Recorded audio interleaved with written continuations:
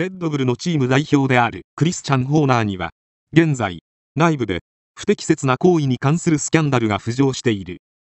オーストリアのトップ専門情報源であるモータースポートマガジン .com によれば、ホーナーは、オーストリアの親会社からの支持を完全に失い、これまで18年にわたって務めてきたチーム代表の職を失う可能性があるとされている。スキャンダルの背景には、ミルトン・ケインズを拠点とする女性スタッフからの告発がある。この告発は、性的なものではなく、ホーナーの攻撃的で支配的な経営スタイルに焦点を当てているとされている。レッドブルは、この告発を調査するために独立した弁護士を任命した。一部の情報筋によれば、スキャンダルは、以前の権力闘争とも関連しており、ホーナーとヘルムート・マルコとの間での対立が浮上している。フェルスタッペンが、当時80歳のマルコを支持していたことも注目されている。この問題に対して、他の F1 関係者たちも声を上げている。メルセデスのトト・ボルフやウィリアムズのジェームズ・バウレスは、苦情の内容に触れつつ、今後の行動についての質問を提起した。スキャンダルが進展する中で、ホーナーは、レッドブルの内部で調査を受けており、金曜日にイギリスで緊迫した会議が行われる見込みだ。ホーナーと告発者は、まだミルトン・ケインズで働いていると報じられているが、解雇や代表職の喪失の可能性が取り沙汰されている。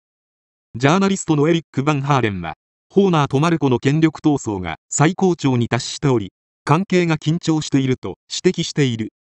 また、アドリアン・ネウィが、ホーナーよりも、マルコとの関係が良好であるという噂もあり、彼が物語に巻き込まれる可能性があるとされている。一方で、解任された場合の後任として、ジョナサン・ウィートリーが最も有力視されている。彼は、レッドブルチームのマネージャーとして長年にわたり務めており、ホーナーの後継者として名前が挙がっている。次週に迫った2024年型車の発表会では、ホーナーがどのように扱われるかが試練となるだろう。ファンデルガルデによれば、彼が発表会に参加する可能性は低いとされている。そして、スキャンダルの影響により、ホーナーがレッドブルの支援を失ったとしても、タイの共同所有者が彼を支持している可能性があるとされている。オランダの報道機関の特派員は、この状況がチーム内部での抗争を示唆しており、ホーナーがブランドに損害を与えている場合、彼は辞任せざるを得ないだろうと述べている。コメント、ホーナーの状況を伝える記事です。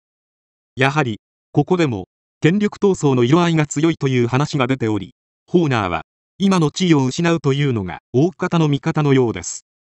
正直言うと、角田選手に対するホーナーの態度は好きではありませんが、今回の訴えがどの程度かわかりませんが、今の地位を失うというのもかわいそうな気もします。